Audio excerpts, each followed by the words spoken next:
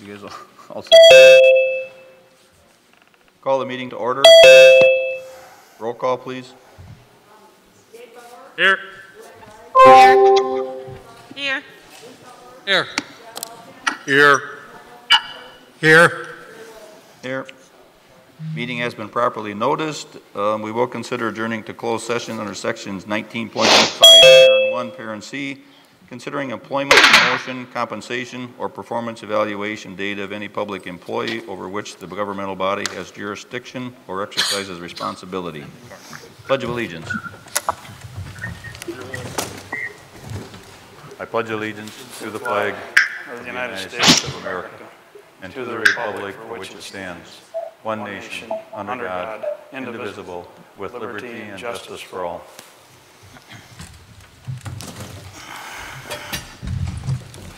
So this is, the next item is public comment, and if you're on Zoom meeting and want to speak, now is the time to open your mic or send a chat, and we'll try to get you heard. And if anybody's in the audience wants to speak, come to one of the microphones.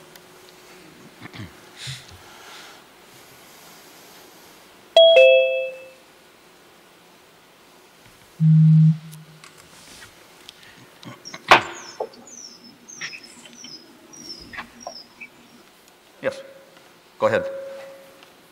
My name is Barb Buss from Laval. I was here back in March or April, I'm not really sure when it was, but anyway. When I was here the last time, I was talking about Laval school closing, and I went back to work the next day, and I was talking with one of my coworkers, Scott Conderman, and he is going to turn 65 at the end of this year, and he said that when his son was in Laval school, they were talking about closing Laval school. And I thought, well, that was some time ago. So I think that over the years, there's been kind of a surge in let's close the outlying schools, and then it kind of goes back down, and then there's another surge in let's close the outlying schools, and then it kind of calms back down. But people have been getting that message for 20 to 30 years at least.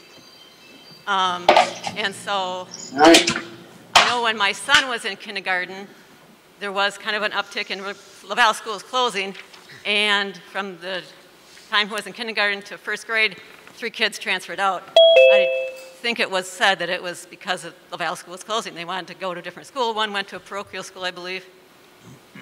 And anyway, I guess after that meeting too, my cousin said, well, you know, the answer from the school board is the numbers need to come up in Laval to keep it closed, but after a lot of years of talk of Laval school closing and possibly Loganville, I'm not really sure.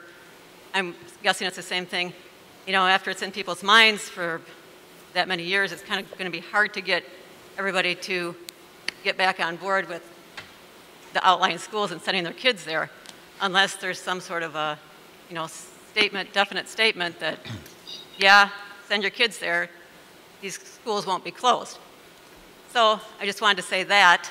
And then in addition to that, I was talking to a friend of mine who has 2 little grandkids, I believe. The oldest was in kindergarten in Laval school last year, and he also has a little brother. And she said that they've been going back and forth with the uncertainty, with the COVID. You know, how many days a week are the kids going to be there? Is it going to close? Is it going to go virtual? And finally, they made the decision today, just sign them up for St. Peter's. They're, you know, and I understand that everybody's in an uproar. There's no certainties. Nobody knows what to expect, but I would just like to say, as soon as there's some clarity, if you can make a policy and stick to it, I think it'd reduce a lot of anxiety for a lot of people. And maybe Gabe can comment on, you know, maybe some other kids choosing an alternative because of the anxiety due to school closings, or outlying school closings, the uncertainty, sending their kids elsewhere, you know, not staying in the district, or maybe some other anxieties about the COVID and people not wanting to have to homeschool their little ones especially. So that's all I had. Thank you. Thank you, Barb. Anyone else? Denise, do you have anyone? Denise? No one? Okay. Seeing no one else, we move on to the next item, which is the presentation of the 2019-2020 CLC report. All that's going to amount to tonight is that we're presenting it to you. It's yours. It's in the packet, an opportunity for you to review it. And if you've got questions about it, or if there are elements of it that you want clarity or more information, whatever it might be, we can bring that to you at a future meeting. We just wanted to kind of meet the requirement of providing you with the report itself. Okay. Any board members have any questions? Hearing none, move on to the next item, which is correspondence. We did have one correspondence or a couple things in the packet. One is a thank you card received from the family of Lester Weiss. That is Lucinda Erb's husband, father, excuse me, thanking the district for the floral arrangement. And then upcoming is the 2020 regional fall, CISA fall meeting, and this is an online meeting only. That'd be October 13th from 7 to 8 p.m. So I think you all probably have gotten that information, except maybe John. That's all. Anybody have anything else on correspondence? Hearing none.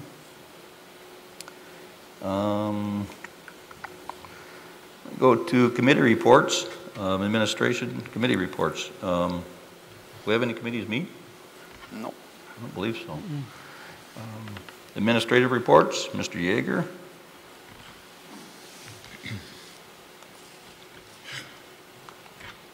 I'll try to keep this brief, even though the world of athletics right now is changing daily, weekly.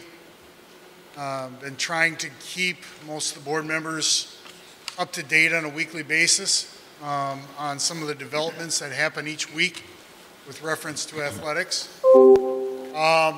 As most of you know, the approach to at least what we're going to focus on tonight is fall athletics is very regional.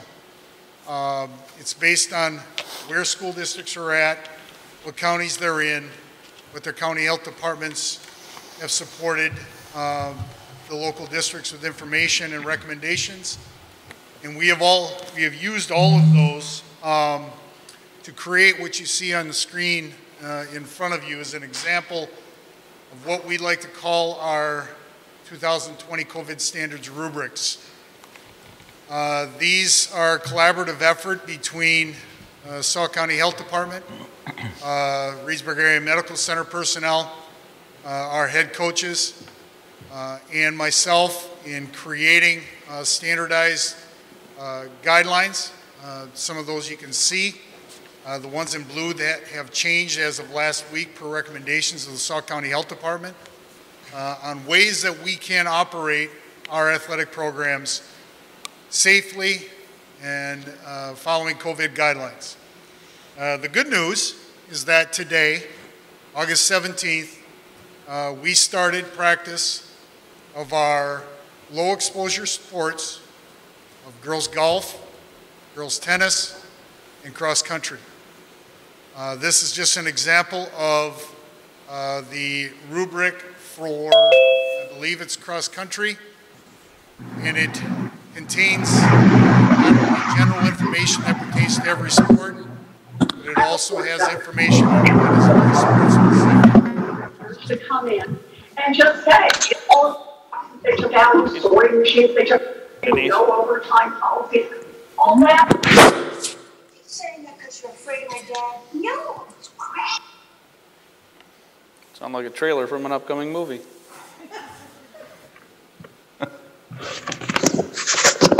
So without going into great detail, because each of our fall sports that we are looking at pursuing has these rubrics, move into the second part of the presentation tonight, which was developed over the last few weeks and was delivered to us via the WIA in the Board of Control meeting, which occurred last Friday, which the Board of Control has provided, along with their medical staff in the WIA, with WIA return to fall sports considerations, which we have and will continue to fold into their recommendations and their guidelines into our COVID standards.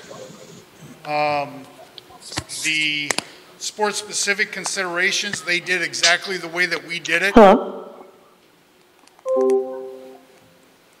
Hello? Yeah? So,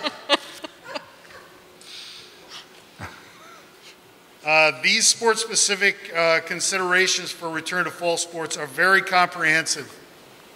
They talk about individual competitor requirements, face coverings,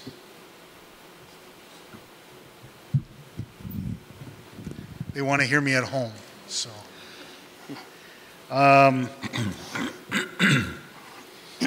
Setup and breakdowns of equipment, care for equipment, personal hygiene,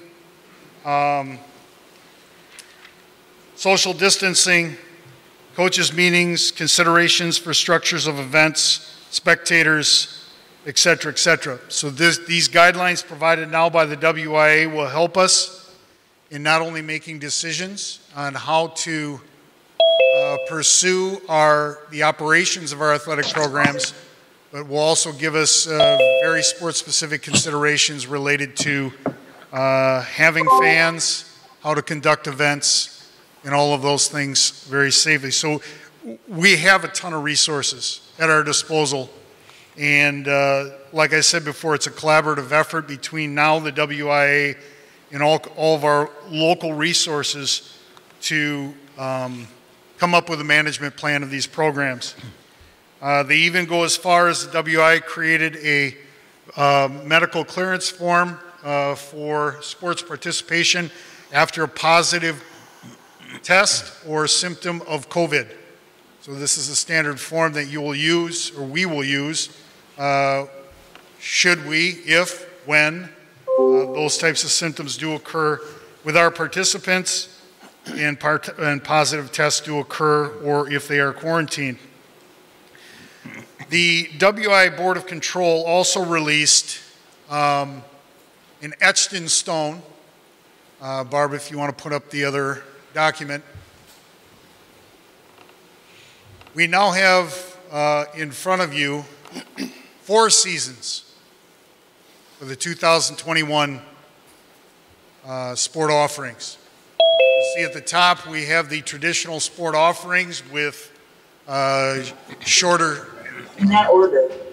practice times begin later in the year.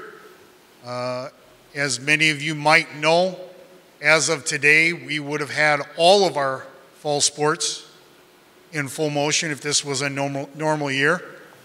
We are starting our low contact sports today with all the COVID regulations in place.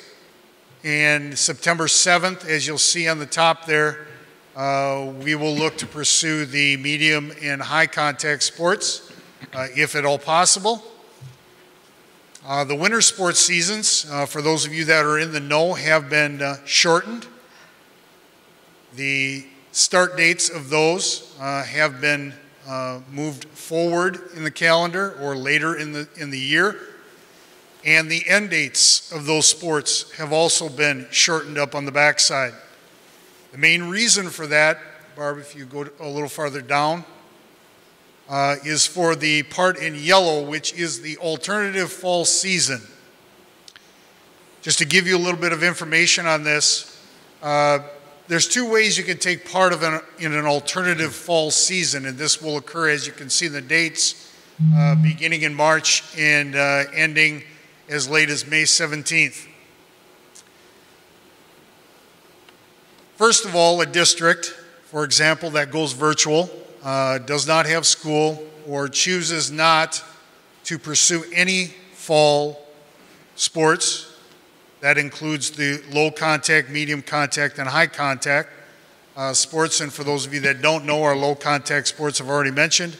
The medium contact sport is boys soccer. The high contact sports are volleyball and football.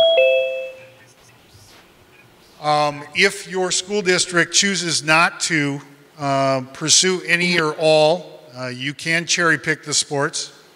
You can move them, if you choose to the alternative fall season, which will be hosted in early spring. Also, if a school district like Reedsburg begins to pursue a season, and let's say they're not able to finish it.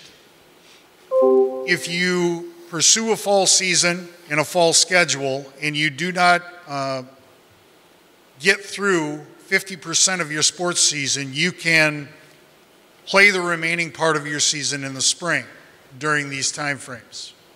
So they are providing an actual provision which has shortened winter sports seasons and spring sports seasons so they can shoehorn an alternative fall sports season in the middle of them.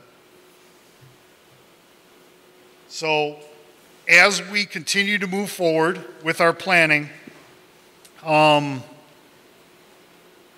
we have had to take a year's worth of work and basically set it aside to find new competitions, new schedules within the new time frames, and hire new officials. And now we'll have to, based on this model, for the entire school year. I'm presently working on not only those sports schedules, but plans for hosting events, the potential for streaming live events, protocols for spectators, which leads me to this. Many of you know the Menards rule. We are going to implement the Menards rule. If you are able to come on district property to view a sporting event, you will see one of these signs on the fences, and you will be required to wear a mask, whether it's inside or outside, to all of our events. Now, participation in these and spectators in our events is a privilege, it's not a right.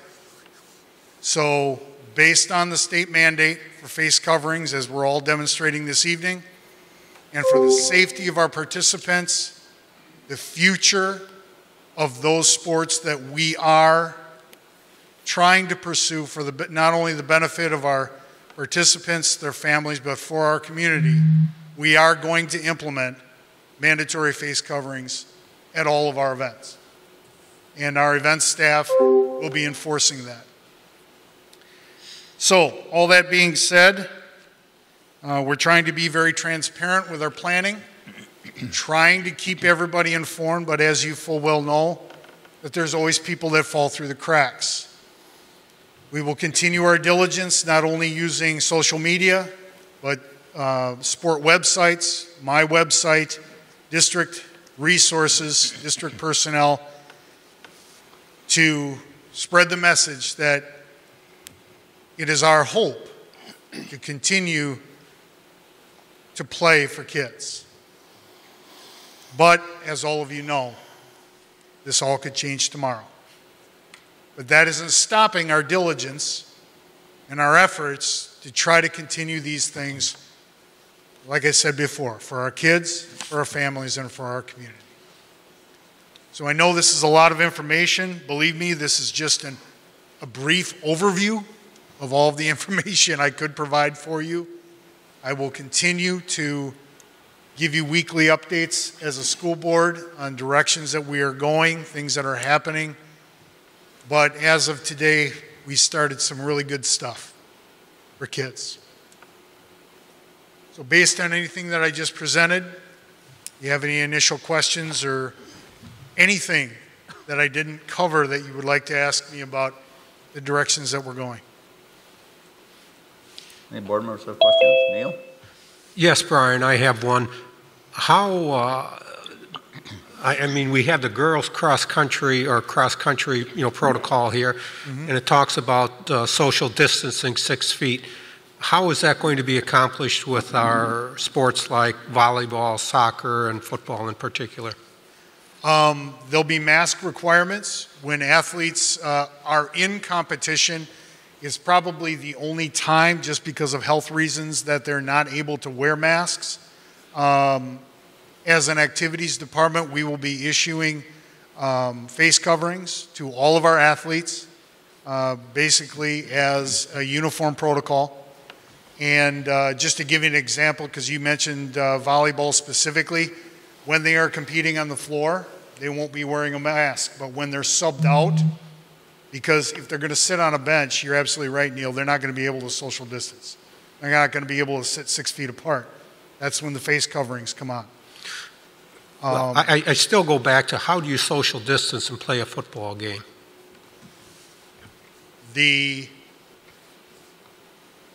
Obviously tackling, you can't. We are troubleshooting those things with our sanitation methods, using the products that we have at our disposal. And, you know, just taking information from other school districts, other venues. There's a lot of considerations, and I have been asked very good questions about, even within our own organization, of, you know, how can college sports, how can the Big Ten cancel a football season, and so on and so forth. You know, we still consider to do those things. There's a lot of things in our arena that we can control, and believe me that the most flexible individuals that are in high school sports are the kids. If we put expectations on them that they are to wear face coverings except for during competition, they will do that.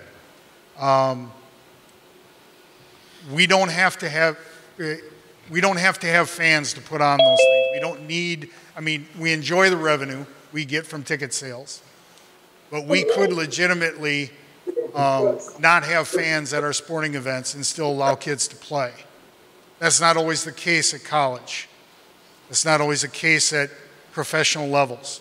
But we use their information of what they're presently doing or what they propose to do with reference to locker room management and contest management and sideline management to create our rubrics for those sports.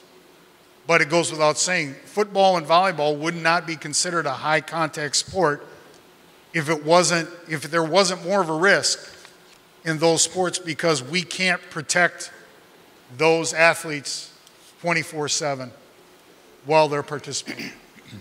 So I don't know if I answered your question directly. I don't know if I have an answer for every aspect of it, but we can only control right now with what the WA protocols tell us how we can do those things. They wouldn't have put forth football protocols and volleyball protocols for contests and locker room management and equipment management and all of those things if it was, in their mind, impossible to do. It's impossible to eliminate the risk, totally. But we're going to do everything in our power to find every resource so that we can provide potentially an opportunity in those very high-risk contact sports. I guess what you're telling me, though, is at the end of the day, those sports will have a much higher risk than golf and our other low-impact sports. Correct. Question that I do have, you talk about rubrics. What is a rubric if one athlete gets COVID, or two, or it starts to go through a team? When do we, what is our rubric in terms of how we deal with that? If you read each one of those rubrics in detail, it will give you both standardized protocols for what we call level 1, level 2, and level 3 exposures. Level 1 exposure means that an athlete is tested positive. You'll see that right there in symptom or test positive. Participant is positive. Level 2 means that a family member is positive and they're quarantined. Level 3 means that they were camping with Aunt Linda this past weekend and now Aunt Linda's tested positive. They've been in contact with someone who is now tested positive.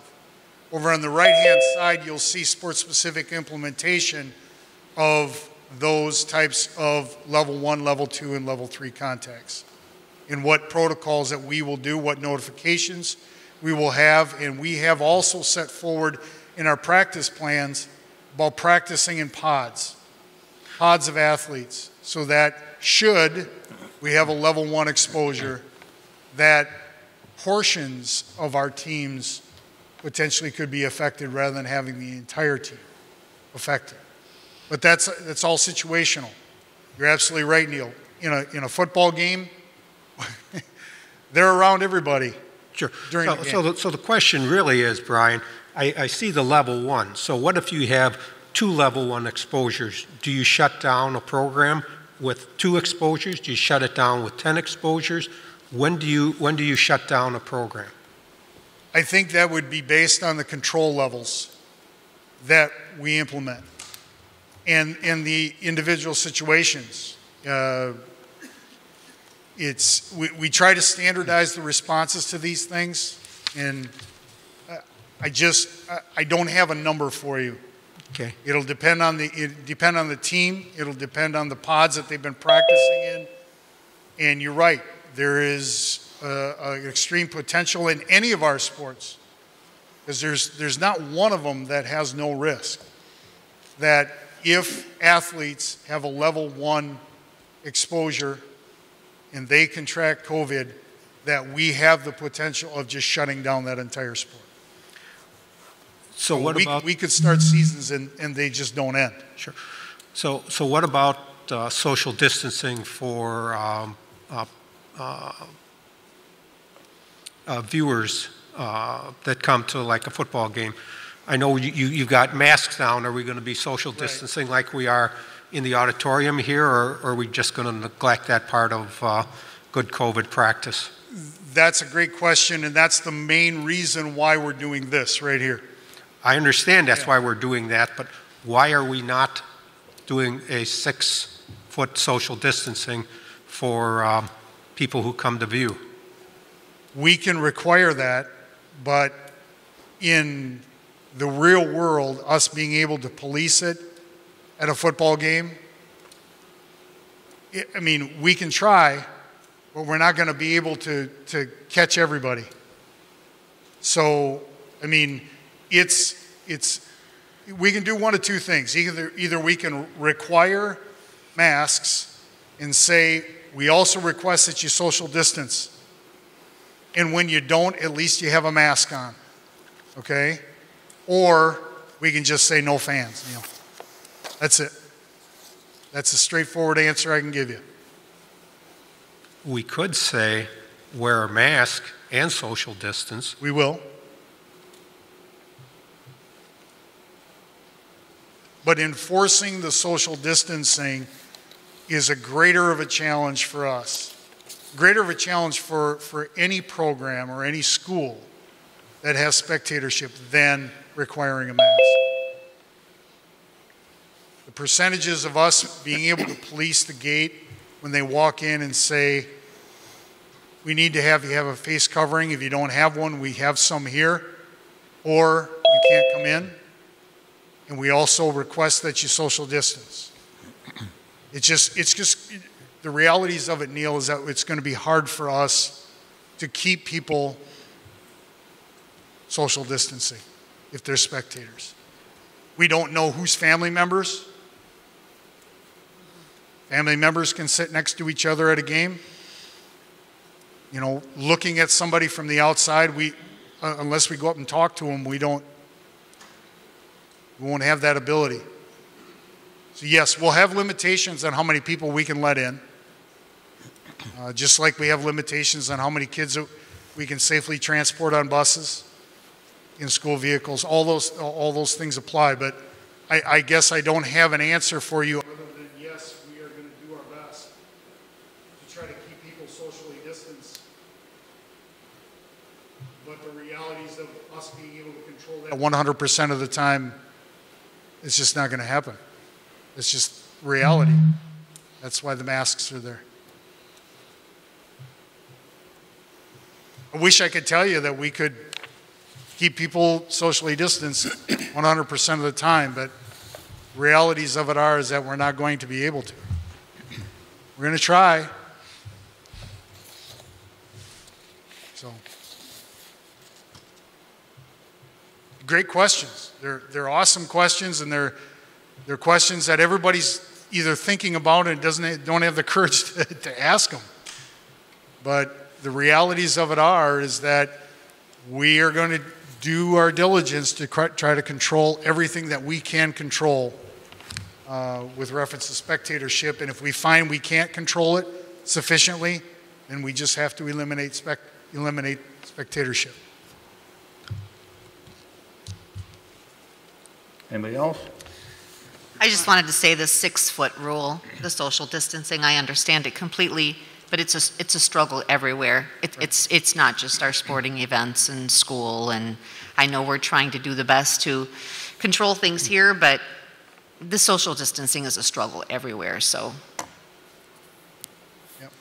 I just want to say that I appreciate that you've put in a lot of time and effort, as have all the other coaches, ADs, and WIA, so I think the kids, the families appreciate that, and we hope the season goes. We'll see. And I also appreciate you keeping us in the loop kind of on day-to-day, week-by-week basis, because we get a lot of questions, so I appreciate the information. Yeah, and please don't hesitate to, if you have a question come up, or especially if you have somebody from the public who asks you a question and you don't have an answer for, just email me directly. And I'll try to get you, if I don't have an answer, I will try to get you one ASAP and the best that we can about how we're going to try to do things. But the good news, again, is that we're going to try to do things. Thank you, Brian. You bet. Thank you. Mr. Olson.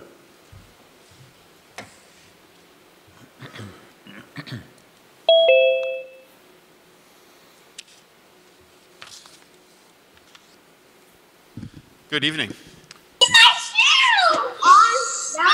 That's not me.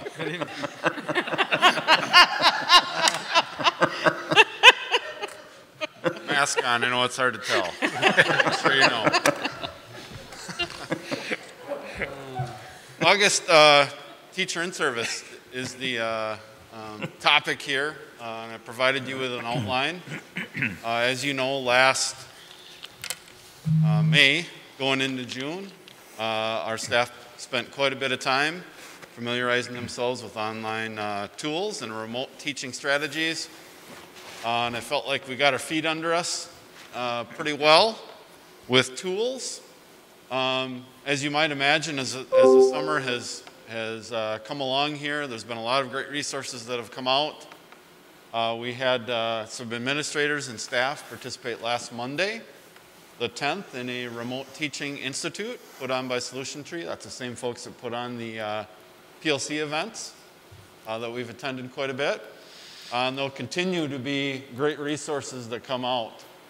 I say that because with our Teacher in Service this year, which starts tomorrow already, one of the keys is going to be flexibility.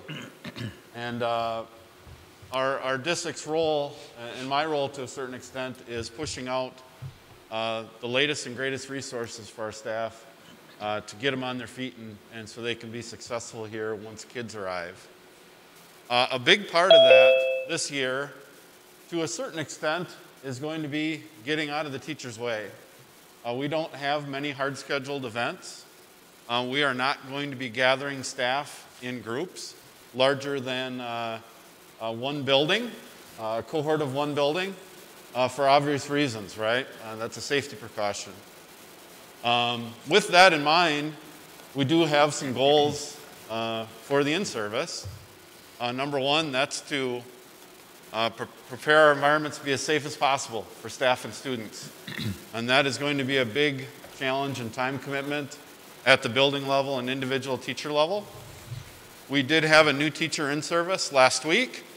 We have 7 new staff this year, by the way, smallest number since I've been here, which is good. But even with that, even with those 4 days, we did make some pretty significant changes to what we were able to do with those folks and with their mentors because of COVID. And as you might imagine, at the building and teacher level, they're going to be doing a lot of those same things here in the next week. So time will be precious. So with the in-service, we're going to be pushing out some modules with some resources. Our other goal is to prepare classrooms to be able to pivot between in-person and online learning. I think most everyone in education anticipates some pivots, possibly throughout the year. So it's really, really important that our teachers prepare starting day one with the idea that maybe on day 2 or 3, students, possibly all of them, might need to pivot to just online. So there are some strategies for that, and there are some good tools to use to make sure our staff is ready for that. Another goal or focus of some time is to identify and prepare for learning gaps. So on the schedule, that is called the flashback, flash forward meetings. And real simply, that's just a grade level thinking back to last spring and what did the kids not grasp because of that time that was missed. And then taking that information and flashing forward and meeting with the successive grade level and having those conversations. Here's where the kids might be. Here's what you might want to do to start the year because our kids unfortunately weren't able to grasp certain concepts. So we'll be having those meetings. And lastly, with the amount of work that needs to be put in terms of a lot of new things, procedures, precautions, lesson planning that'll be much different. We want our staff to lean on their PLC teams and really do a great job of collaborating and working together to solve those everyday problems. So that's the report in a nutshell. Any questions? May I have any questions for Mark? Thank you. Thank you, Mark. Thank you, Mark. Looks like the next one is a tag team between Ms. Brune and Mr. Fry. Donations from Edward Jones and Reedsburg Utility. I'd love to be this tall, but I'm not. All right, we this year are not able to have students access our water fountains or bubblers, but we do have access to bottle fillers. And so we want to make sure that every student in the elementary level has a water bottle. So Mr. Fry contacted RUC, Reedsburg Utility Commission, and who do we have to thank for a donation there? So it was a team of John and Brett and Tara over there. They, when I called them, I just explained we're going to have a water access issue, especially at our K through 5 level. We know that with our water fountains off, we're going to have kids show up day 1 who can't have a drink of water. And so they were great. They jumped right on board and were willing to donate $1,000. On top of Edward Jones's $1,000 as well, we were able to purchase 1,200 20-ounce water bottles. 600 of them will be have the Edward Jones logo. 600 will have the RUC logo on them, as well as the Reedsburg School District logo on all of them. So I think it's just a great thing. One less thing for parents to worry about when they send their students back to school is that they're not going to have to worry about water on day 1. So at Edward Jones, we want to make sure to thank all of the Edward Jones reps in Reedsburg. So that's Charlie Brummer, Matt Cavernan, Kate Schmidt, and Laura Schmidt.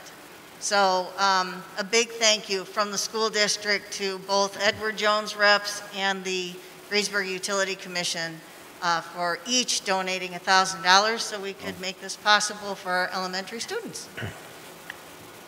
Thank you. Thank you. Thank you.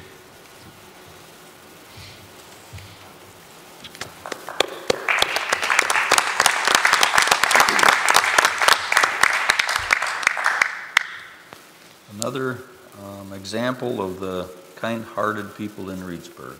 Thank you. Mr. Reddy. Good evening. If I interpreted Denise's numbers signing to me, approximately 85 people were signed in for the Zoom meeting. If you're not able to see the display, that's the presenter view, and you have to pin that. And I don't mean with a physical pin, because that's probably what I'd be thinking, what am I pinning? But if you're on this far into the meeting, you know where to go and pin that for the display. Just briefly, some updates for the board. For your information, the Finance Committee, we plan to meet in early October. Our auditors, Hawkins Ash CPAs, start our audit tomorrow. It'll be a joy to work with them this week. Cindy Wilson, our accounting specialist, has prepared all the audit paperwork for them, uploaded our DPI reports. She predicts a surplus for last year's fiscal year of $359,255.59. And as always, at this point in time, as we talk about numbers for the last year, it's all subject to change. I believe we're really close. The auditors are going to tell us just how close we really are. Carol Wirth with Wisconsin Public Finance Professionals, our financial advisor, using just the municipality's values, is projecting that the school district property values for our next tax year for 2021 may increase by 4.56%. And again, that's just an estimate. We continue to work with Skyward on our cumulative training. We've set 16 training dates. Michelle Thompson, our HR specialist, has been working with them. That'll accumulate about 44 hours of training for our office staff to make the transition to the new software platform that Skyward is offering.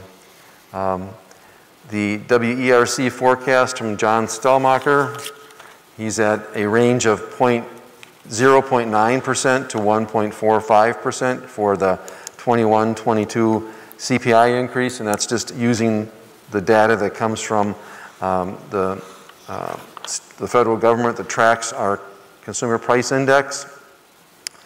As a reminder, the summer feeding program continues through August 26th, which will provide meals for the 27th and 28th, that Thursday and Friday also. Last week, we served just over 600 students breakfast and lunch. If you are 18 and under, we encourage you to participate with that.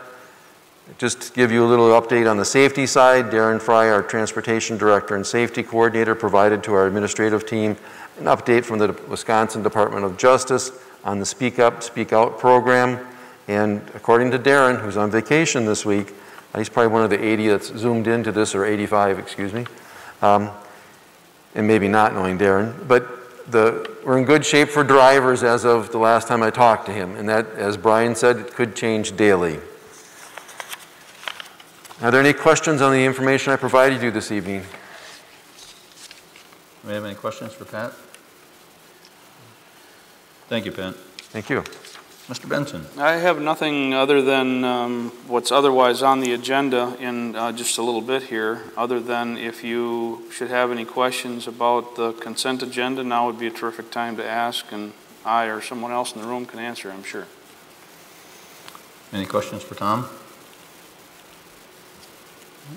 Hearing none, we would go into action items, and the first item is the consent agenda. I would entertain a motion to approve. I move to approve the agenda, the consent agenda. Motion by Bruce. Is there a second? I'll second. Second by Alice. Does need to be roll call?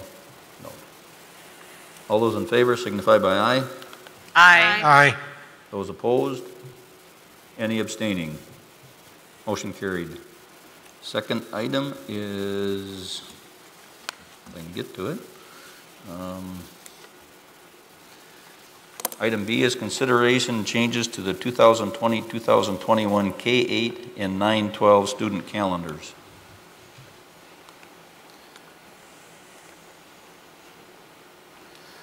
We did include a document that shared a couple of the, at least the highlights of the student calendar changes that we're proposing. As you're well aware, with the uncertainty of so many other things in our life these days, there may be others that come along at some point. Most notable, you'll see the October 21, 22, and 23, the original calendars for 4-year-olds through the 8th grade. We were not scheduled to have students attend on those days because we were going to focus on some professional development opportunities, most notably a PLC Institute that was going to be held in Madison. Either we or they have scrapped that idea. So we're proposing to have students, all students would then attend on those dates. November 5th would be changed to be a teacher-only day. That's the time of the year where we're focused on parent-teacher conferencing. And so that was supposed to be a shortened school day and followed by some parent-teacher conferences. We're proposing that not include any student day, but instead allow our teachers to focus the entire day on a variety of avenues for communicating with moms and dads about the progress being made by children. We're not yet proposing a change for the parent-teacher conferences that are scheduled for March 9th and 11th, but it's likely that we'll be proposing some similar change there as we are in November, but again, that's not, we're not requesting that at this time. And then early release on Fridays, which were originally scheduled at the high school, would be eliminated under our current plan. So we're asking you first for any questions, comments, concerns that you might have about that, but then your action would allow us to create a new calendar reflecting those changes, and then we would do our best to communicate those new calendars to the world so that everybody's as much on the same page as possible. Anybody have any questions on the change to the calendar? Hearing none, would entertain a motion. I would move to approve the calendar changes as presented. Motion by Neil to approve the K-8 and 9-12 student calendar. Is there a second? I'll second. Second by Gabe. Any other discussion? Hearing none, all those in favor signify by aye. Aye. Aye. Any opposed? Any abstaining? Motion carried. Action item C is changes to the 2020-2021 teacher calendar. Some of those same features obviously need to be reflected in changes to the teacher calendar. There are also a couple of others. So the earlier approved calendar, as I indicated, no, I'm sorry, this is a separate issue, included 3 days of professional development, and those days were sort of unidentified as to the specific dates upon which the professional development would take place, allowing us to kind of individualize that as best we could. Given the current state of affairs, we felt it was important to get our teachers in here a little bit early in preparation for September 1st, and so you've already taken action on this, but we wanted to reflect it to again help communicate to the world that we are having our teachers come on August 18, 19, and 20. I hope they're aware of it because that's just a few hours from now. Item 2 on the list, again, item 1 you've already approved, and we appreciate that. Item 2 was the October 21, 2, and 3 dates that you just approved for the changes to the student calendar. And if you don't change it here, we'll have a problem on those dates. November 3rd, we would ask that that be changed. This would be a student day as it's already scheduled, but would eliminate the face-to-face portion of parent-teacher conferences that were originally scheduled that day. And again, on November 5th, the next item here, we would not have students and instead spend that entire day, again, pursuing a variety of ways to communicate with moms and dads about the progress being made by students. Item number 5 on the list, again, is just a kind of a forewarning of a similar request that might come for the March 9th and 11th parent-teacher conferences, and then the obvious but wanted to include that if the changes include a change in the contract, contracted days for our teachers, we'll address that at the end of the year. There likely will be other changes in the meantime. Any questions on the teacher calendar? Changes to it? Hearing none, entertain a motion. I make a motion to approve the proposed changes to the 2020-2021 teacher calendar. Motion by Luann to approve. Is there a second? I'll second. Second by Bruce. Anyone have any discussion or comments? Questions? Hearing none, all those in favor signify by aye. Aye. Those opposed? Any abstaining? Motion carried. Action item D is consideration for facility use beyond August 31st. And I think that's the last date that we used for not allowing outside groups. Right. Before we get into this item, I think, if you'll allow me, I'd like to take just a moment of pause to say how grateful we are that we get to have 7 people voting on each of these items, as we now have a 7th board member. So welcome, John. Thank you. Appreciate you being here. Okay, the facility use beyond August 31st, just as Gary indicated, we had kind of put a block on outside users through October 31. The conditions that caused us to make that decision either haven't changed or have, in most folks' estimation, gotten worse. And so we're going to have a difficult enough time, frankly, making sure that we stay on top of providing a safe and sanitary environment for our students and staff each and every day. And so I'm recommending that we not allow outside users of our facilities until at least January of 2021. Obviously, if things change for the better between now and then and we want to back off on that, we can do that at a future time.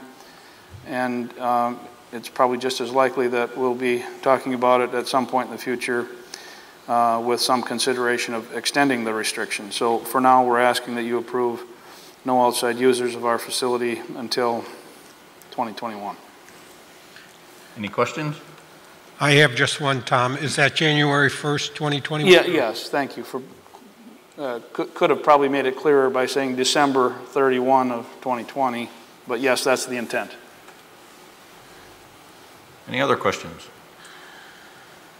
Would entertain a motion? I'll move to approve the limited use of facilities till January 1st, 2021. Motion by Neil. Is there a second? I'll second. Second by Gabe. Any other discussion? Hearing none, all those in favor signify by aye. Aye. Any opposed? Any abstaining? Motion carried. Item E, consideration adoption of the Sauk County Health Protocol. Included in your packet was a document that was created in partnership with the Sauk County Public Health Office, school district administrators, school nurses, and frankly several others, both individuals and groups, had ample opportunity to provide input into its development. And so hopefully you've had a chance to skim through there a little bit. I'd be happy to do my best to answer questions that you might have about it. The idea is, excuse me, to provide some guidance on a couple of things, like, for example, on the front side of that where it talks about school capacity, it provides some direction on and warning and anticipation, et cetera, about how many children we're likely to allow into our school buildings, depending on these 4 indicators. One being new case rate, COVID, we're talking about COVID, new case rate, we're talking about community spread, we're talking about COVID-like symptoms in the emergency room, and then % positive across the community. Excuse me, and by community we mean, at least at this point, we mean Sauk County. So when those numbers are good, it allows us to, let me back off and say we'll have discussion about, as a group, a county-wide group, about the current status of those 4 areas. And then if the numbers are good, it will allow us, if we choose, we're still going to have some level of local choice, but if the numbers are good, we can have in-person learning and whatever we want that to mean in Reedsburg. If the numbers are less good, then the guidance says, if we're willing to accept this guidance, is that we would be at some reduced capacity.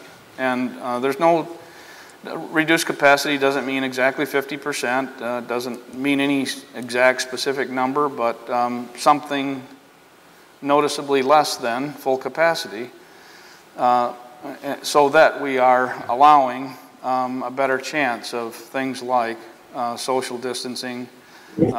Gatherings are smaller than they might otherwise be, and those sorts of things which most folks believe will help to mitigate some of the risk. And then if the numbers are exceptionally poor, then we would be in a minimal capacity.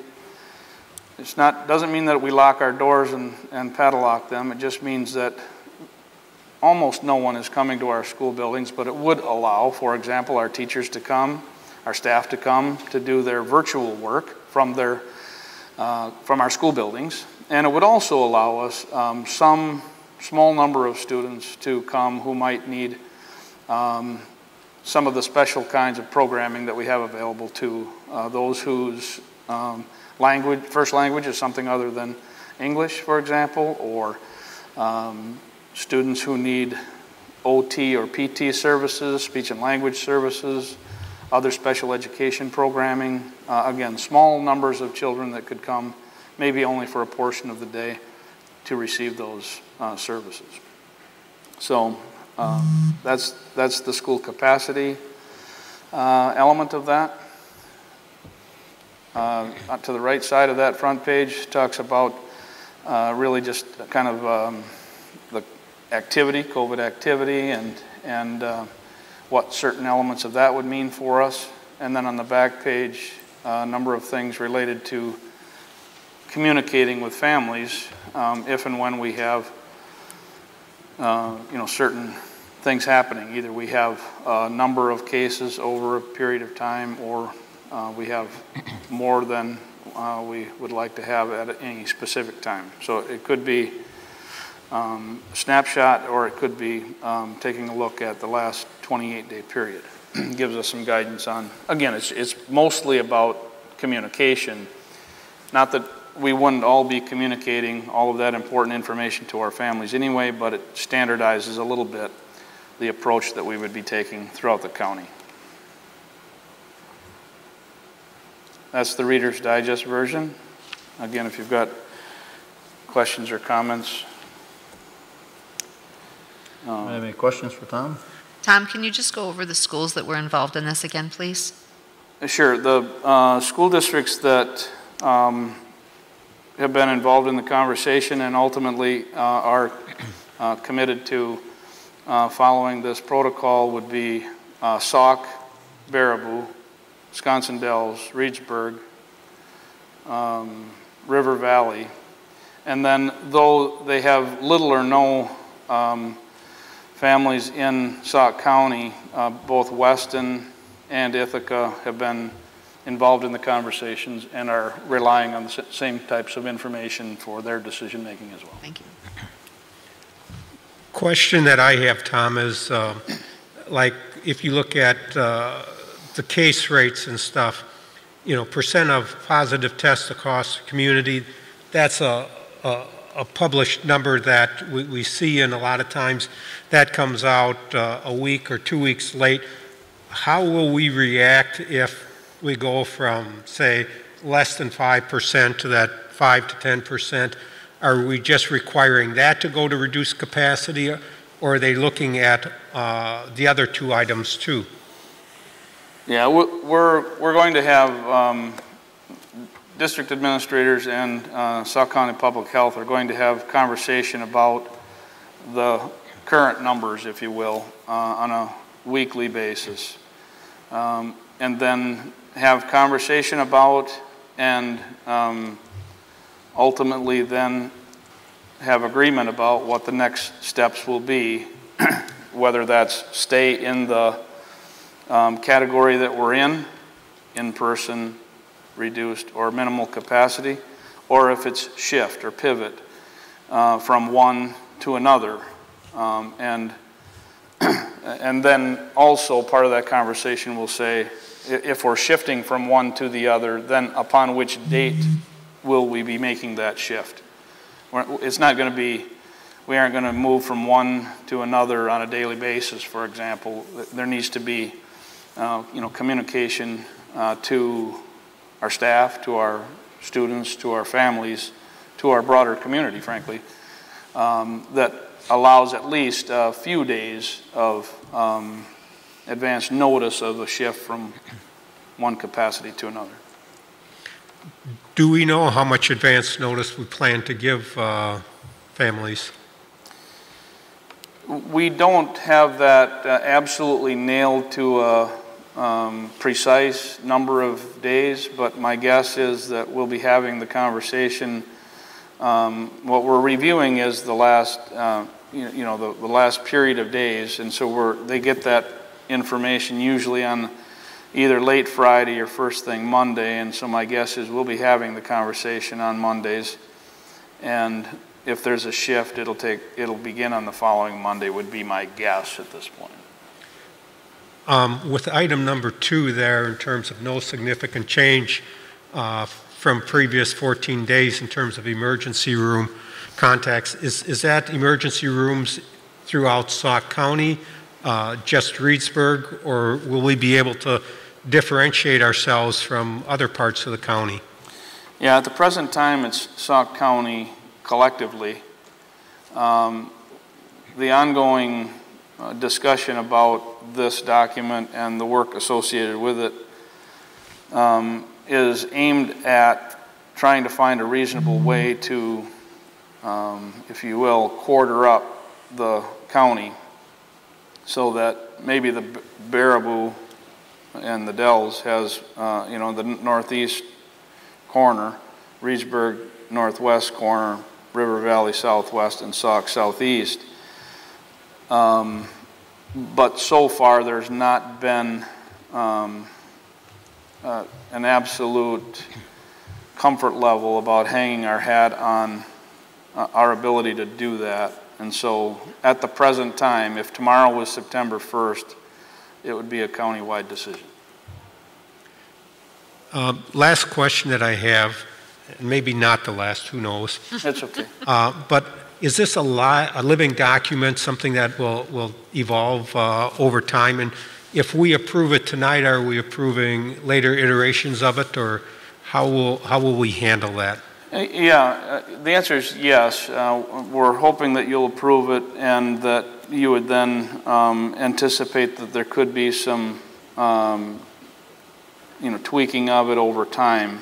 Certainly we would do our level best to communicate those changes to you in a timely manner.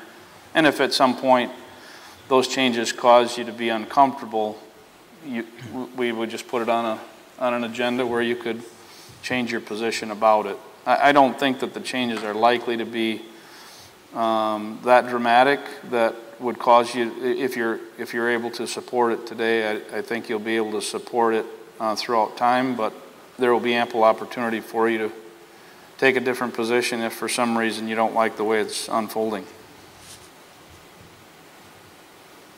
Personally, I like the idea of dividing the county into sections. I think it would be accepted better by our community if that happened, but that's just my suggestion. Yeah, and I think there's a broad interest in that. Again, it just so far isn't. There are too many things from one quarter of the county that influence certain elements of this throughout the county that, like I said, so far just hasn't given us the level of comfort to just hang our hat on district by district rather than countywide approach. But I do think that the day is coming where we'll probably get there. I'm all about public health.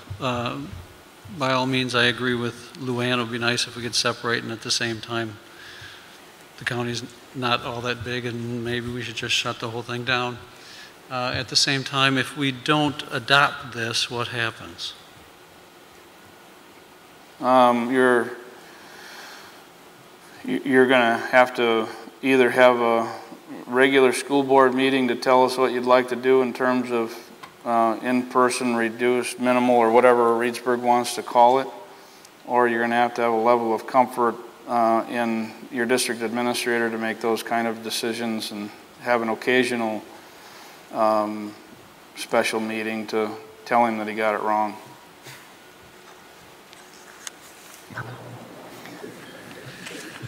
So if we leave it up to the district administrator, how would you get the numbers and how often would you get the numbers? Weekly, by having conversation with the same people connected with this document. The numbers, you know, again, some of the numbers that are available would potentially be northwest quarter of the county specific, but some of it is not going to be. I guess I have a few questions, and I have some concerns with this, to be honest. There is some good information in here. I don't like the fact that everybody is thrown into the same pool and gone that way. I do have some concerns that if the percent of positive tests go up where we start school in 2 weeks from tomorrow, and the percentage goes up and we need to reduce by 40% or 50%, you know, the parents have already gone back to work, 90% of them, and now we're going to send their kids home and they have to go on unemployment, take a leave of absence. I just have a real issue with that. Part of my concern is just because you have a positive test doesn't mean you end up in the hospital. I know several. One had a low-grade fever for a day and a half. The rest of the family had nothing. They all tested positive for it. Another co-worker had minor flu symptoms. I guess I would feel different if everybody that got tested positive ended up in the hospital with it. But yes, I understand that it's a real concern for a certain group of people, but I just have a hard time with this.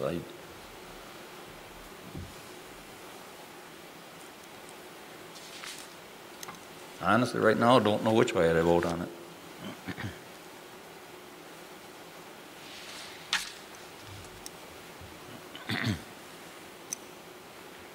Anybody else? Comments?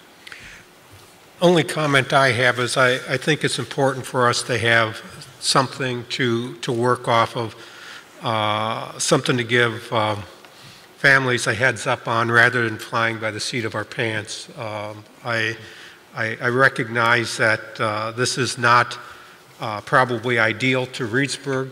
It probably is ideal to Sauk County, and I still think we need to have something in place moving forward. Tom, I have a question for you. I see this was revised approximately 8/10 of 2020. How long did you guys work on putting this protocol together, approximately? I don't know, probably 6 weeks. And the reason I'm asking is it's 7 days later, I believe, from when this document was made. And as all of us up here know, this with COVID, it's a constantly changing process. And you know, if it took you guys 6 weeks to put together this document, which you described as a living document, I commend your guys' efforts. Is it a perfect document? It never will be, but it does give us, per se, a baseline of what will be used as a decision-making process. Yeah, thanks. So, Tom, I have a question. So we have essentially 3 documents. We have the Sauk County document. We have the document from the that said public health that the schools all signed, and then we have the plan that we approved at the last board meeting. So how are they similar and how are they dissimilar?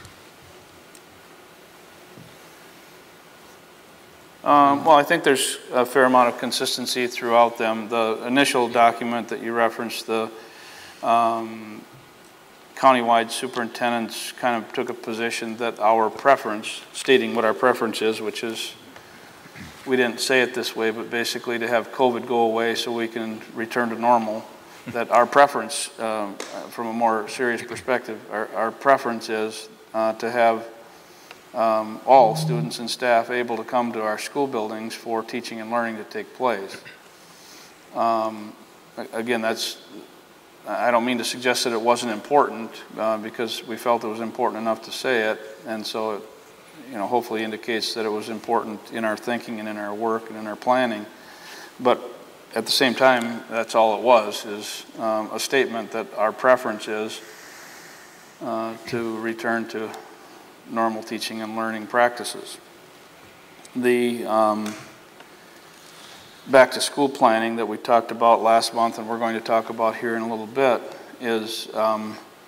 has been for a long time been focused on three things. One being that, which I just tried to describe, return to all students, all day, every day, what used to be normal. And at the other end of the spectrum was no students or very few students coming to our school buildings, and that the vast majority of teaching and learning would take place in a virtual or remote kind of environment. And then somewhere in between that is a hybrid where students would, if they choose to, would come to school a portion of the time and receive teaching and learning opportunities virtually the other portion of the time. And so, I think that work that we've been doing in this district and other districts most other districts have been doing is somewhat in sync with the work of this Sauk County School COVID-19 protocol, particularly as it relates to the school capacity issue of in-person, reduced capacity, minimal capacity. I think there's a reasonable amount of common thread that flows through all of the documents you reference. I'm not saying I disagree with this document, and I appreciate all the time that's been put into it. What I think I'm going to hear is, you gave me a choice, and now you're taking away my choice. I think that's what I'm going to hear. I'm not saying that's right or wrong. I'm just saying I think that's what we're going to hear from our parents.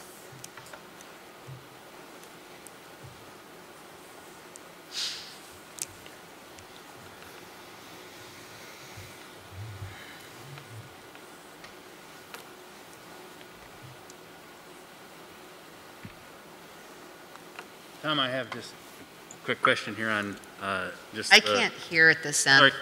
I have a quick question on the numbers. Like they're talking about potential outbreak investigation. If 5% of students or staff in a building, have we increased numbers out at Loganville and Laval some this year compared to last? Because 5% would be 2 in those buildings a year ago, roughly.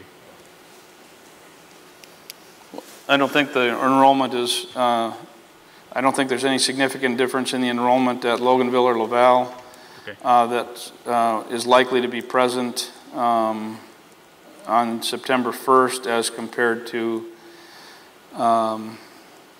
when things were somewhat normal, let's say February.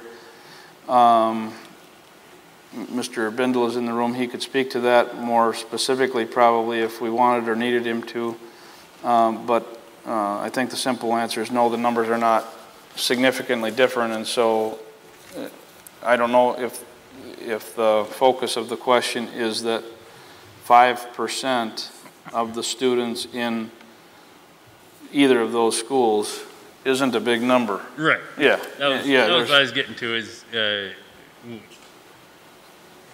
just curious if we were able to draw any, or if anybody felt the need to spread themselves out this year. That was kind of my curious. Yeah, there really hasn't been. Okay. And again, I guess I'm not defensive about any element of this document, or I hope I'm not. So if it comes across that way, don't let it, please. So all it means, if we get to 5% of the student population at a particular school, whether that's this building where there are 800 and some, or whether it's Loganville or Val where there might be 40.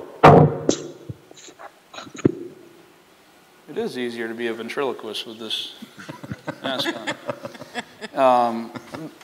It doesn't mean we absolutely do anything. It just means that Sauk County Public Health starts to do the light got shined a little bit brighter so that they can investigate. And I'm confident that if they look at a population of 42 students at a school building, and we're over the 5% threshold, and that means however many students that is, single-digit number of students, that there's not going to be, panic in the streets. Yeah, that's okay. I'm just curious if, there was a little discussion of possibly having it spread out a little more. Yeah. And didn't know if we were able to.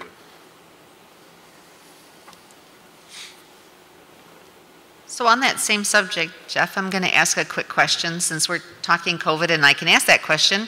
Have we had any families in the district request Laval or Loganville because the populations are less there, so their chances of contracting COVID may be lessened? We have not heard that. That has not been a specific reason. That hasn't been a question. Okay. Thanks.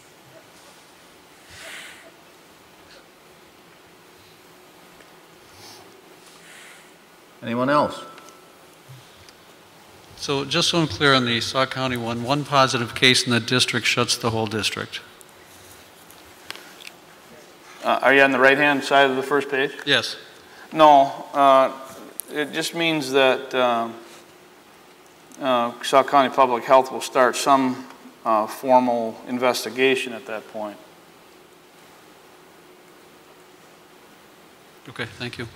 So at what point do we reduce, I mean, if we start with all of those that have said they want to come back to school, at what point do we need to tell half of them they have to do virtual? Or isn't that even, is that still our choice?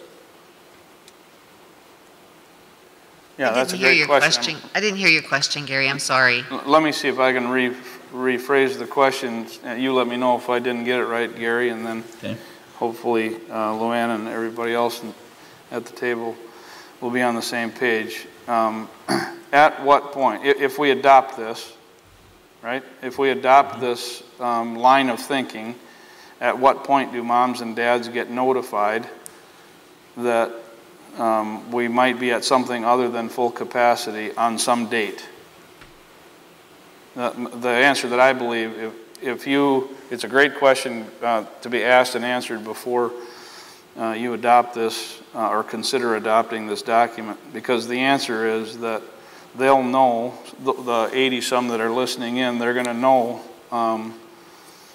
yet tonight, if you adopt this, we're going to be at, if school started tomorrow, we're going to be at reduced capacity, and it's not likely to be different by September 1st. So we would simultaneously be telling people that we're going to be at reduced capacity, which means a hybrid model, not only at the high school, but throughout the district, would be our plan for September 1st. So does that mean then that we go to the same hybrids that we have set for the high school, where they go Monday, Thursday, and Tuesday, Friday, with Wednesday off? Is that the plan, or what? Yeah, the answer is yes. We'll get into some of those details when we get to the next agenda item, which is the back to school plan. But the answer is it's a simple, straightforward question, and the simple, straightforward answer is yes.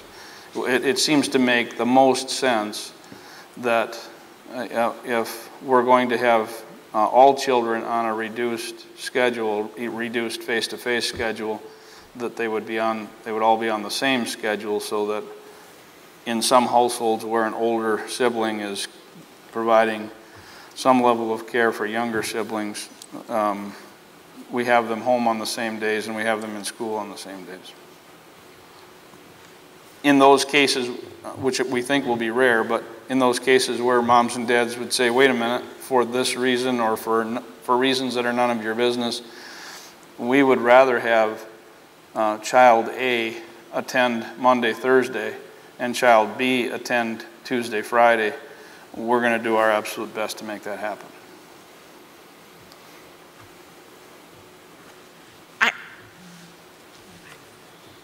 Again, we think that'll be rare.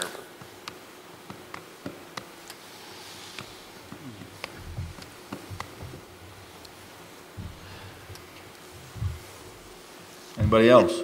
Is there, has this committee decided moving forward, especially after school starts, how frequently you will be meeting to review this document and make changes? Weekly. Weekly. Pardon me? Once a week. Okay, I'm sorry, I just... No, that's okay. So will we be changing?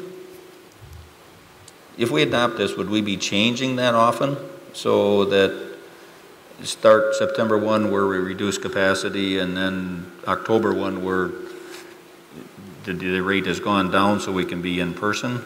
I mean, how often are the changes going to take place for the students and the parents and the staff?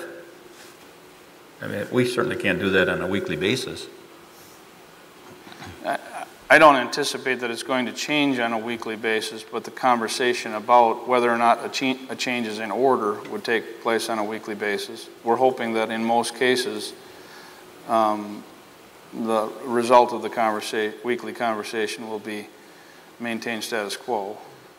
Or, again, if we're at something less than full capacity, that we have an opportunity to move to full capacity and then status quo. Much of that is going to be about what's going on from a broader perspective. You know, what's going on in our community, what's going on in terms of new cases in our county, what's going on with emergency room activity related to COVID. It's not about what's happening in our schools, or at least it's not only about what's happening in our schools.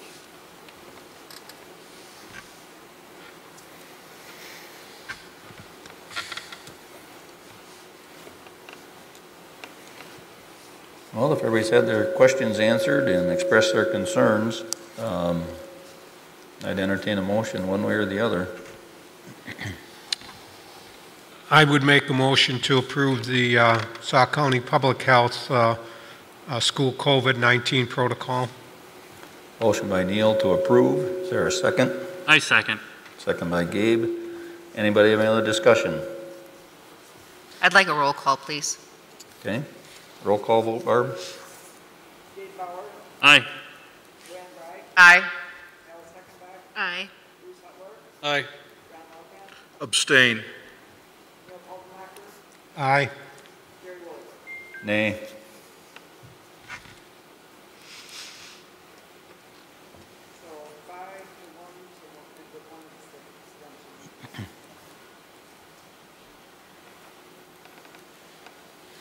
Thank you. Next item. Item F, consider changes to back to school plans. Okay,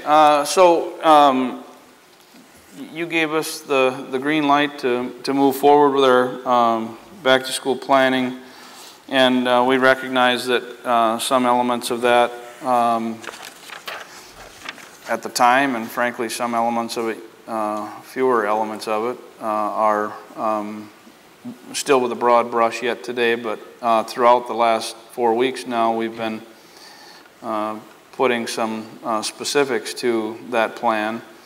And while most of the elements of that I think were predictable and maybe not even newsworthy enough to fully report about tonight, we're happy to answer any questions about any and all of those areas. The glaring exception is about the teaching and learning elements of that plan. And so we do have a subcommittee of folks. We have, I think you know, we have a broad-based 41-member back-to-school team.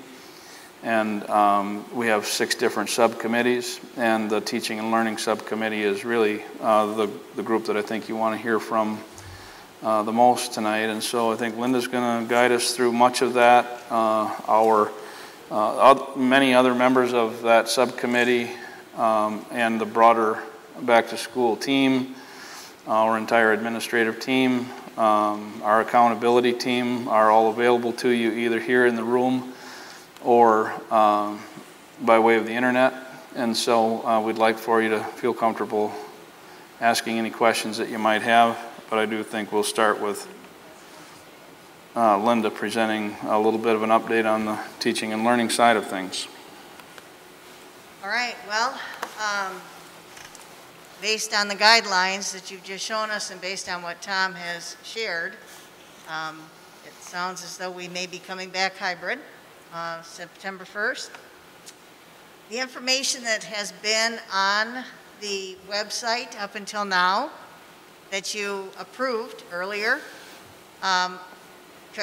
Carrie Stanek and I worked on trying to consolidate the information into a one-pager, which is what's being shared with you right now on the screen.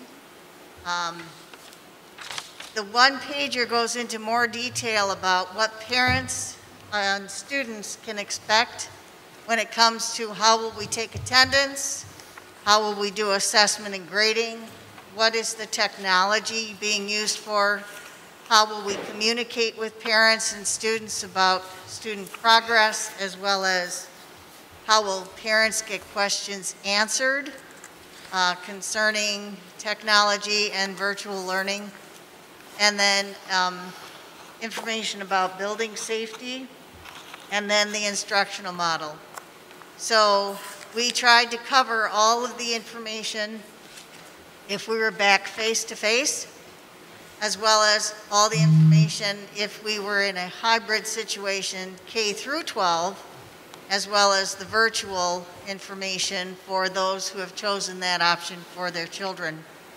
When they came to face-to-face registration, the hybrid model for K-8 was not developed at that point, but as the guidelines from Sauk County came through, it became very apparent to us we better get our ducks in a row with hybrid K-8 because it looked as though it might be an inevitability.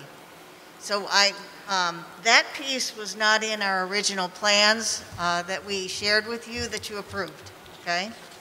It also was not a question that parents were asked K-8 when they came to face-to-face registration. We simply needed to know how many of them wanted virtual versus face-to-face when they came to registration. The majority of them, of course, want face-to-face. It's what we'd all like, right? All the teachers, the community, parents, everybody would prefer to be face-to-face with kids. It's what we do. It's our business. But our COVID is causing us to rethink a lot of things. And we have to be flexible, which Tom indicated to you also. About 18% of parents, roughly, some, as low as 13%, depending on the age level, the younger the children, the fewer parents chose virtual, which also makes sense, right? 4K, 5K, first, second graders. It's hard to teach and learn virtually, but we still have a model that will be used for them. Even with a hybrid, those who chose virtual will be virtual 5 days a week. They won't come to school 2 days and be there because it's a hybrid model. They'll be in the virtual setting 5 days a week because that was the choice they made, right? The hybrid model, we will follow a Monday, Thursday cohort, Tuesday, Friday cohort. Students will be in school 2 days a week on those days of the week. A through L, last name on Monday, Thursday, M through Z last name on Tuesday, Friday. There will be exceptions, as Tom indicated. If a parent would prefer that a child, even though their last name starts with B, be in the Tuesday, Friday, we will try our best to accommodate those requests. If we had hundreds of those requests, it might be difficult because the whole point of the hybrid is 50% of the kids are in school, 50% are not, right? 3 days a week, those children will be learning virtually. The teachers are going to have regularly posted office hours so they can communicate with parents and parents can communicate with them concerning questions or difficulties they might be having with their children accessing the technology or not understanding an activity or an assignment. Our teachers spent 2 weeks learning how to do this thing called virtual teaching. And the next 3 days and the next 4 days of next week, we have more time to really nail down what is it going to look like if you're in a hybrid situation. How are you going to teach this group of kids face-to-face while you're teaching this group of kids who are at home on Monday? And how are you going to teach this group of kids Tuesday face-to-face while that group you had yesterday is home on Tuesday? Because we can't only teach 2 lessons a week. We can't teach a lesson on Monday and a lesson on Thursday and repeat the lesson on Tuesday and Friday. We wouldn't cover the content that needs to be covered and the skills with our kids if we slow down the learning that much. So there will be at least 4 separate different lessons taught, and those that are at home will access those lessons either synchronously or asynchronously. In other words, tune in while it's being taught, or it will be recorded and you're going to log in later and learn the same lesson, only in a recorded fashion. What else can I tell you?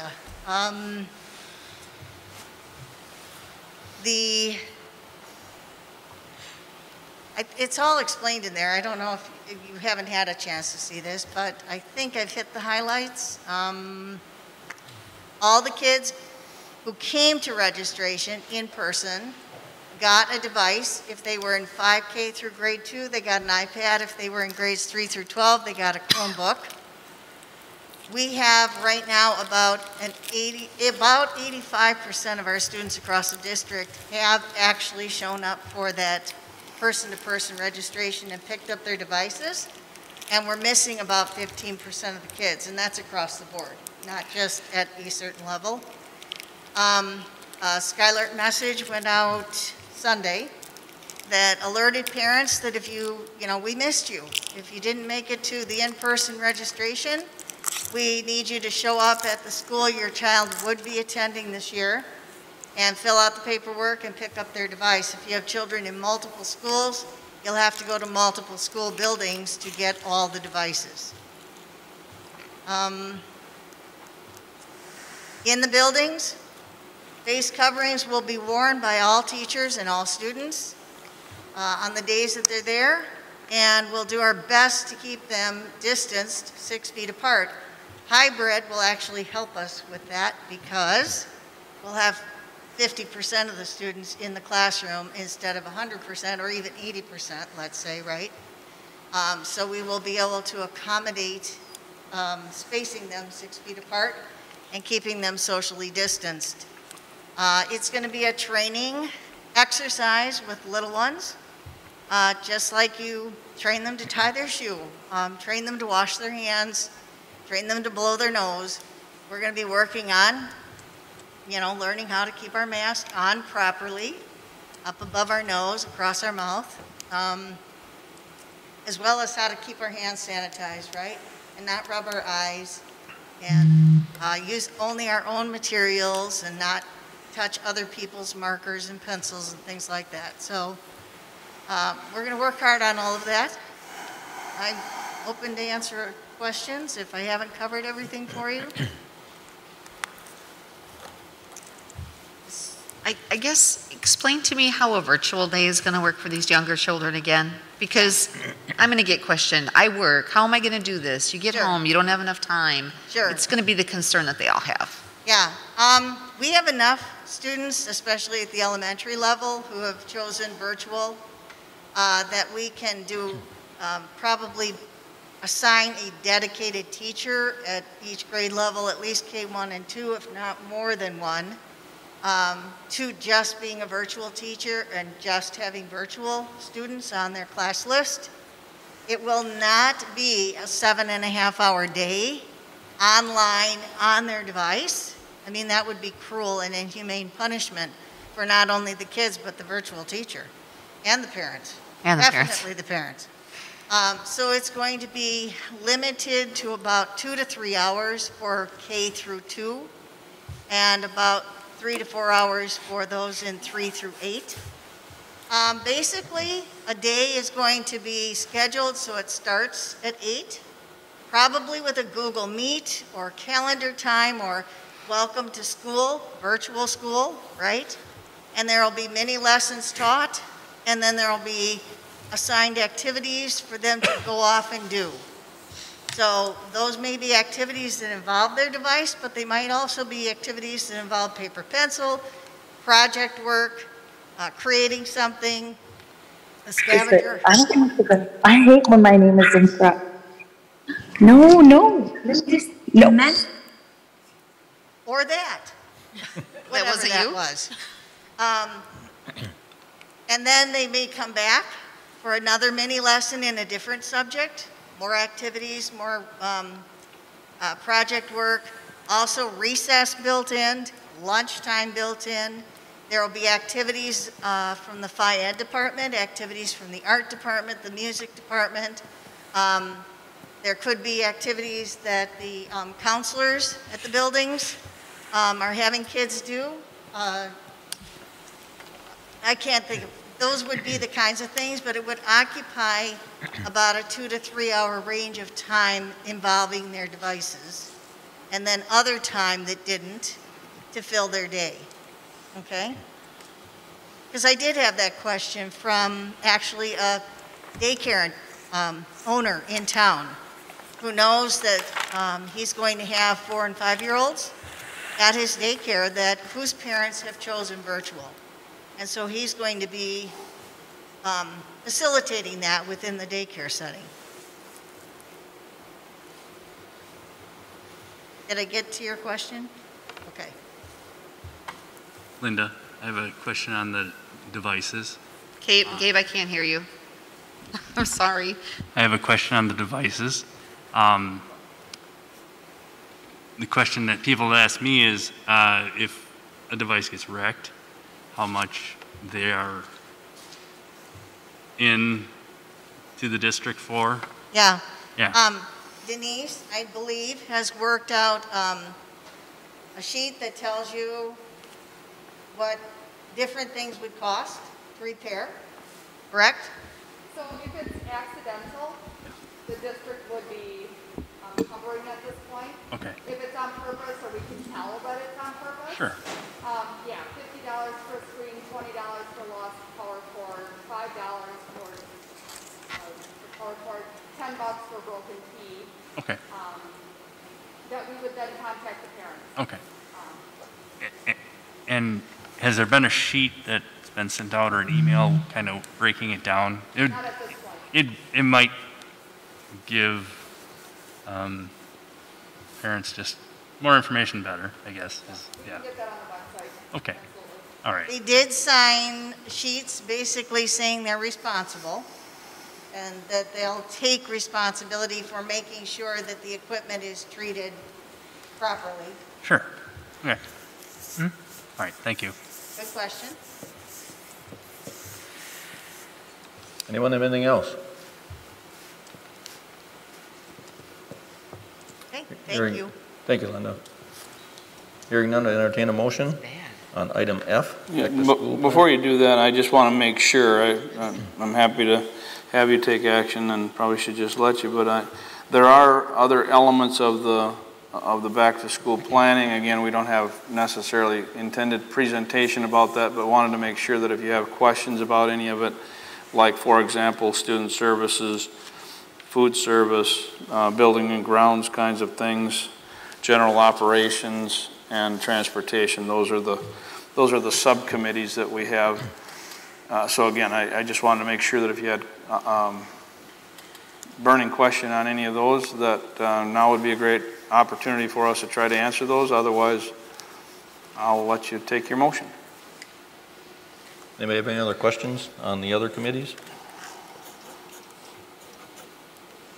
I think some of that maybe was answered with the previous one regarding minimal attendance, and some of that I think would really be the special ed stuff that would allow them to still come to school.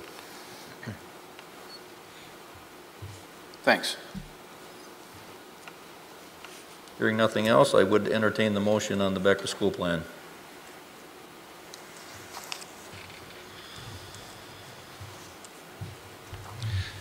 I'll make a motion to adopt the changes to the back-to-school plan. Motion by Gabe to adopt. Is there a second?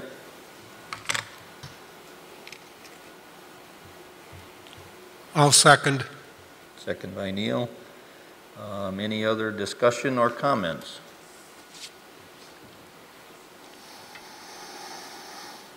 Hearing none, all those in favor signify by aye. Aye. Aye. Those opposed? Any abstaining? Motion carried. Item G, the final action item, is consideration of an additional school nurse position. And that may be one that's probably really needed. Yeah, there's a supporting document in your packet. Hopefully you've had a chance to read through the kind of the rationale, if you will, for the need for school nurse. We currently have 2 nurses, full-time nurses on our staff. And by full-time, I mean even prior to COVID, they've got full plates. And we're anticipating that COVID is going to cause us to have a number of other things that need to be covered as a result. And so, again, you can hopefully you've had a chance to read through the information that was provided by Mr. Bindle and others. I think the nurses had some input into that as well. At least one of our nurses, Lucinda, is here. I don't know if Lori's here. Jeff is obviously here, so if you've got questions about any of that, be happy to try to answer them. Any questions?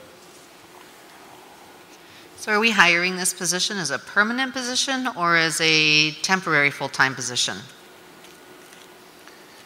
Well, the intent would be for us to go do a thorough search, find a quality candidate that we're hopeful is willing to make the commitment to us, I'll say, for the long haul. There's, as there is with any other area, I suppose, the chance that if at some point we determine that we didn't need 3 full-time nurses, while on the one hand we might welcome that opportunity, I just mean from one aspect. Simple answer is we're looking at it being a long-term position, and as we do with all of our positions, we'll continue to monitor the need. Another piece of information is this position for funding, the duties and the responsibilities would fall right in line with the Elementary and Secondary School Emergency Relief Fund, ESSER, and then we could look to the federal government that's giving us a little over $400,000 to fund that portion of it. I know there's been sensitivity about committing to costs and where are we at with our budget. And quite frankly, until the middle or so of October, we won't have a real clear picture for the current fiscal year. But this staff position for nursing and the duties, as Mr. Bindle has outlined, along with the 2 school nurses that we currently have, clearly would fall within the ESSER funding area. Thank you. Any questions? Tom, just to clarify, when you were commenting that this is a long-term commitment, is this a yearly commitment when you say long-term, or what are you saying there? Yeah, for sure we would offer a contract for the 2021 school year, yes.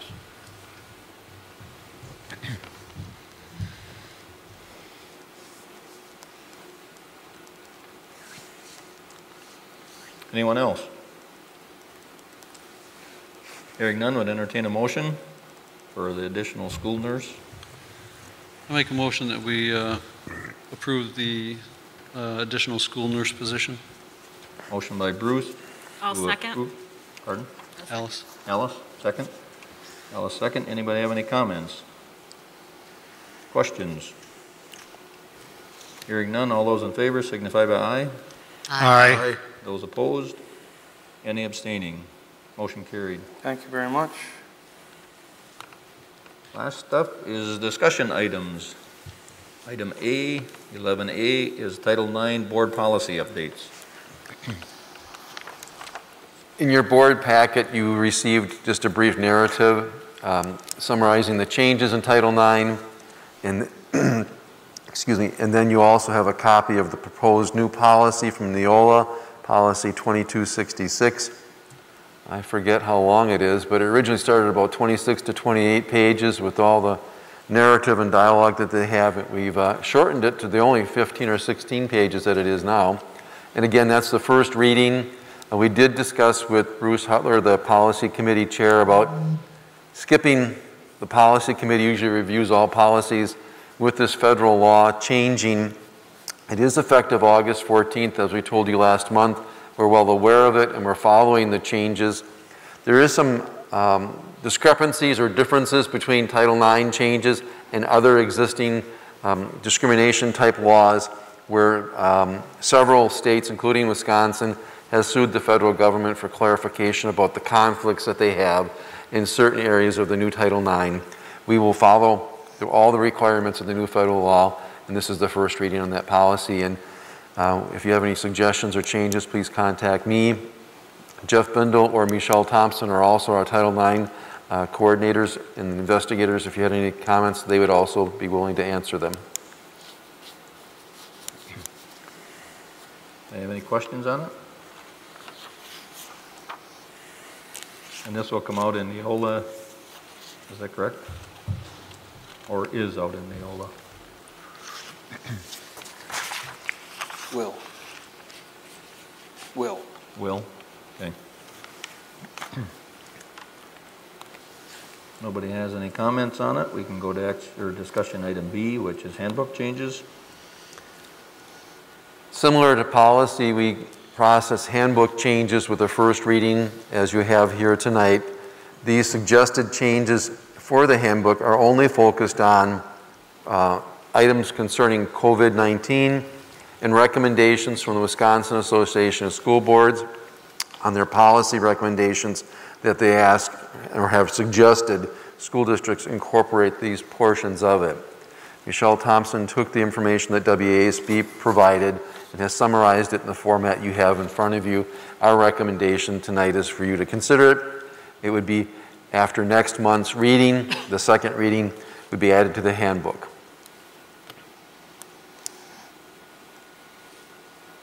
Questions on it?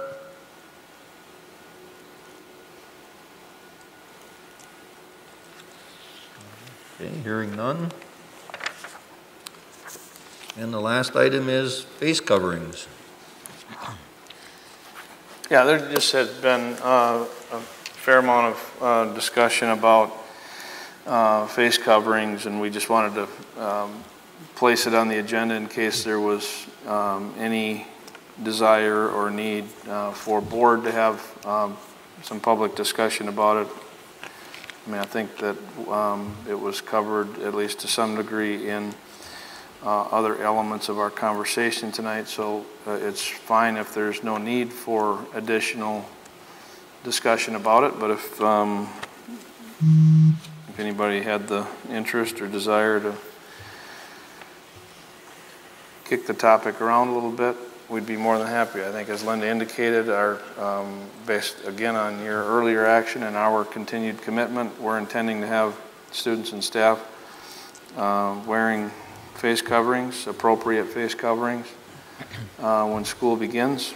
And we've been doing that in our school buildings since the governor's order was in place. So again, just an opportunity for you to make comment if you wanted to. Otherwise, there's obviously no action required or anything like that.